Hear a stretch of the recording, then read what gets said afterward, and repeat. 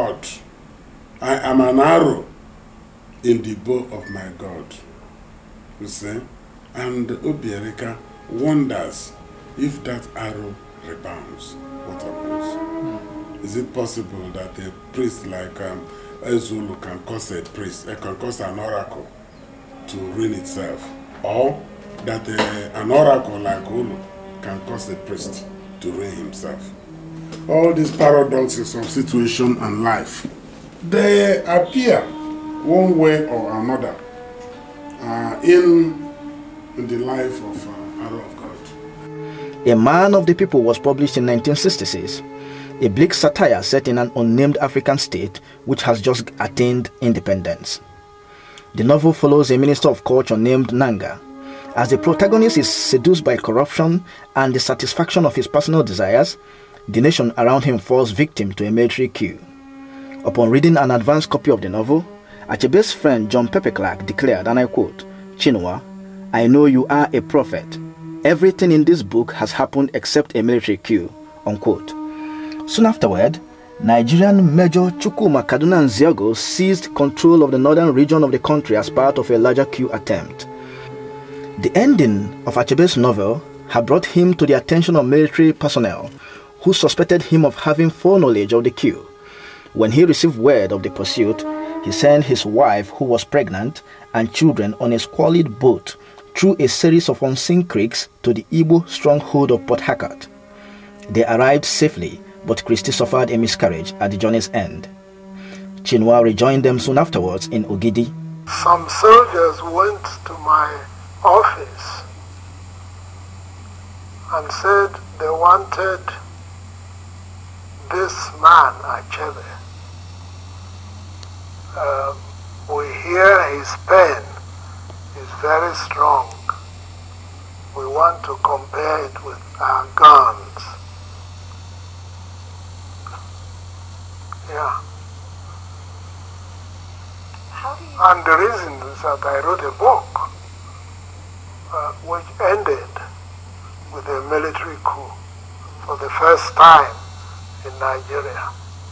And 2 days after the book was published in London, there was a military coup in Nigeria. Well, it was just a coincidence. Of course. But people thought that you may have been involved in some way. I was the organizer of the coup. And there was no point telling them that a novel takes about 2 years to write. Therefore, if I was planning a coup, I wouldn't write a novel. That wouldn't be my procedure. But those fellows were not the kind of people you would make jokes with. Yeah. So the best thing is to take your children, 2 children then, and run away. Once the family had resettled in Enugu, Achebe and his friend Christopher Okibo started a publishing house called Citadel Press to improve the quality and increase the quantity of literature available to young readers. In May 1967, the southeast region of Nigeria broke away to form the Republic of Biafra. Confident of their readiness, I think that when it does come, so the people on the other side would be surprised as to what they're going to get. In July, the Nigerian military attacked to suppress what it considered an unlawful rebellion. Achebe's partner, Christopher Okibo, who had become a close friend of the family, especially of Achebe's son, young Ikechukwu, volunteered to join the secessionist army while simultaneously working at the press. Achebe's house was bombed one afternoon. Christy had taken the children to visit her sick mother, so the only victims were his books and papers. The Achebe family narrowly escaped disaster several times during the war. 5 days later, Christopher Okibo was killed on the war's front line. Achebe was shaken considerably by the loss.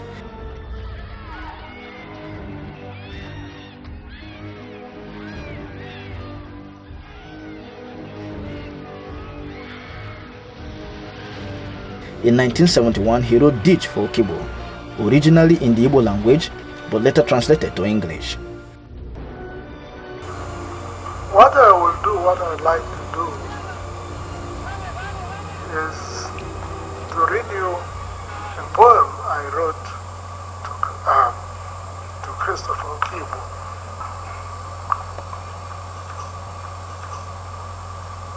This is an English translation of a poem I wrote in the Igbo language.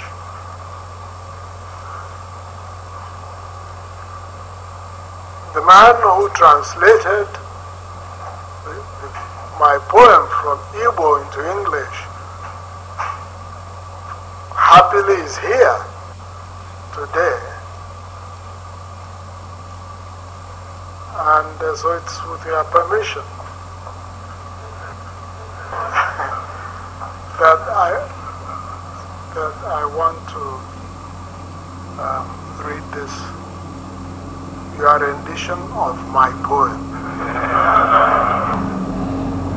The English version,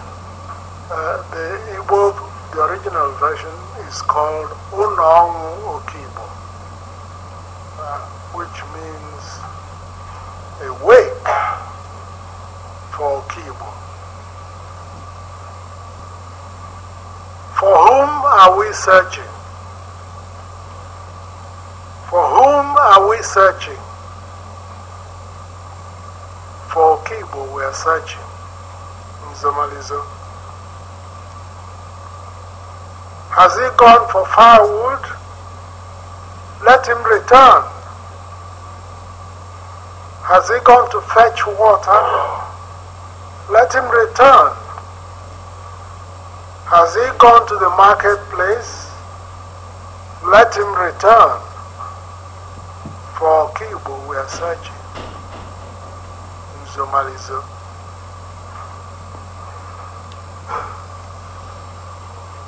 For whom are we searching? For whom are we searching? For Okibo we are searching. Nzomalizo. Has he gone to the market? Then keep from him, you tumult of the marketplace. It is Okibo I'm calling. Nzomalizo. Thank you very much.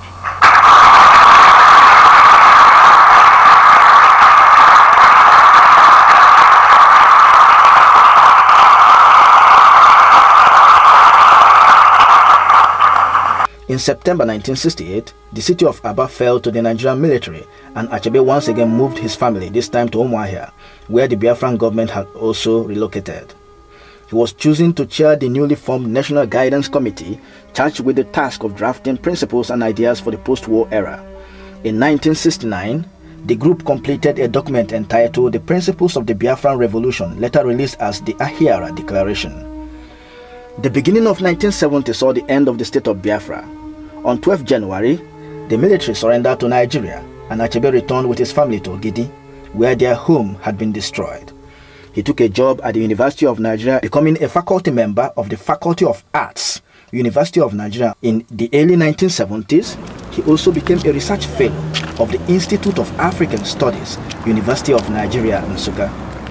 Join us as we try to locate the door to Achebe's office in the Institute of African Studies, University of Nigeria, Nsukka.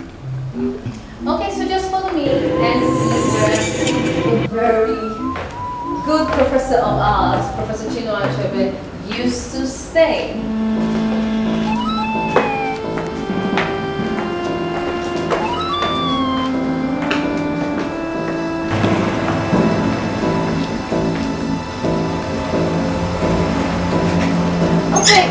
Oh, okay, my bad.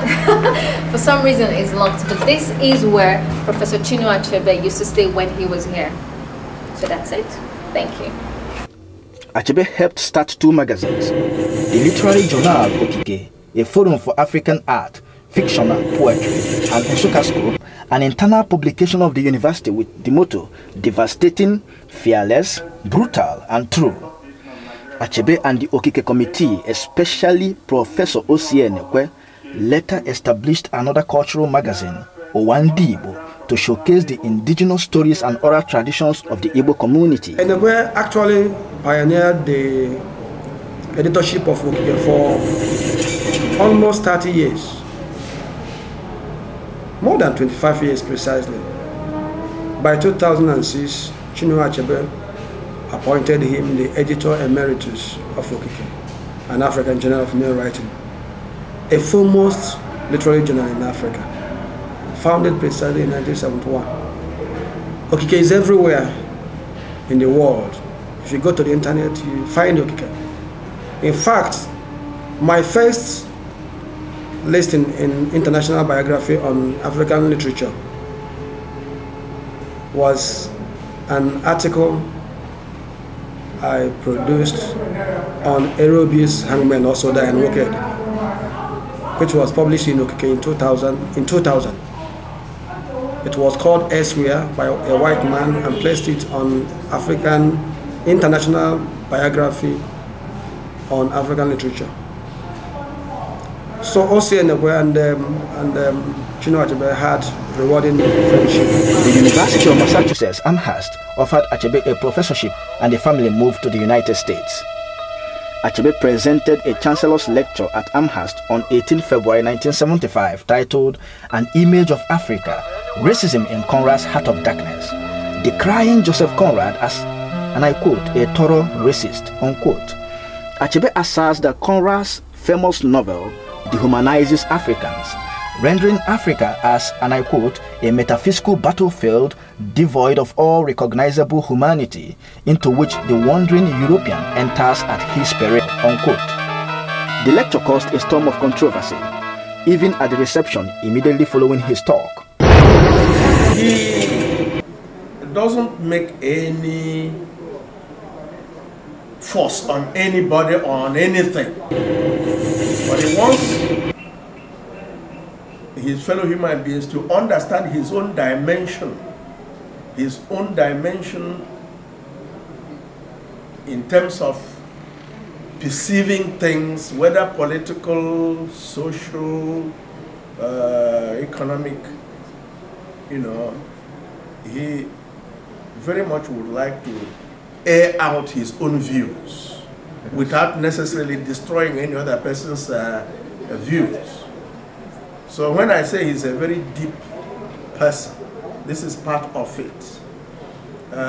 He doesn't make noise like many of his type who would like to really be heard in everything, especially in politics. Okay. But whenever he talks sense. Very much concerned with the future of Nigeria.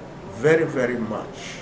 Every aspect of the life of people in Nigeria touches him. And he's very much, you know, touched when people's rights are trampled upon without anybody fighting for it.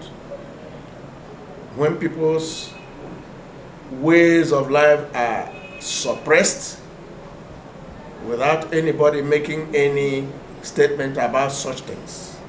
If you read most of his books, you'll find out that this deep personality I'm talking about can be even seen from his writings. So people say he doesn't come out in politics and all that. You see, the fact is that this is somebody who sits and analyzes the life of his people, and through his writing tries to give out his own perspective of the African condition, the Nigerian condition in particular. If you read his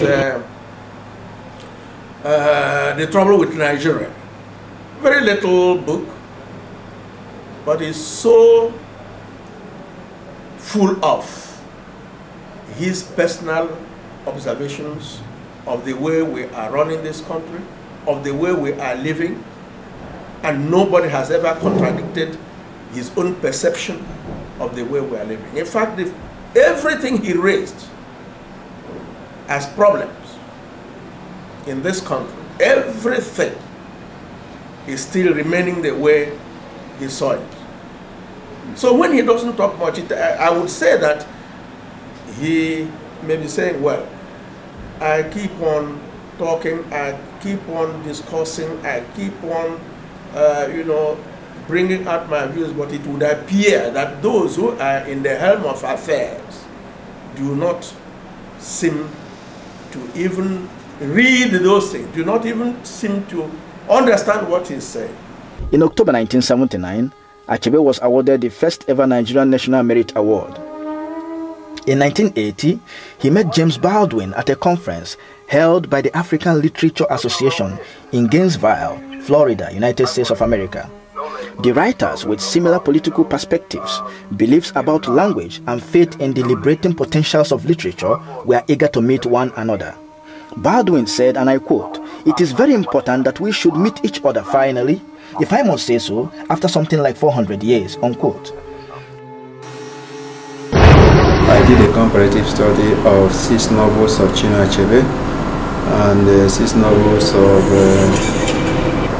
another author from Senegal, a female author. Actually, I wanted to do a comparative study of their feminist or womanist portrayal of the situation of women in Africa.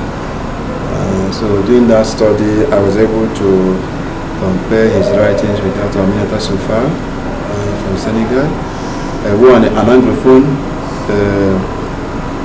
author, and the other one a Francophone author. And at the end, I felt that Chinua Achebe really is a literary icon. And not only a literary icon, he exemplifies the Igbo academic prowess and what you may talk of Shakespeare has done in the British English literature. In the African literary scenario, I think Chinua Achebe also is doing research. So I decided then, when I was appointed by the faculty to chairman this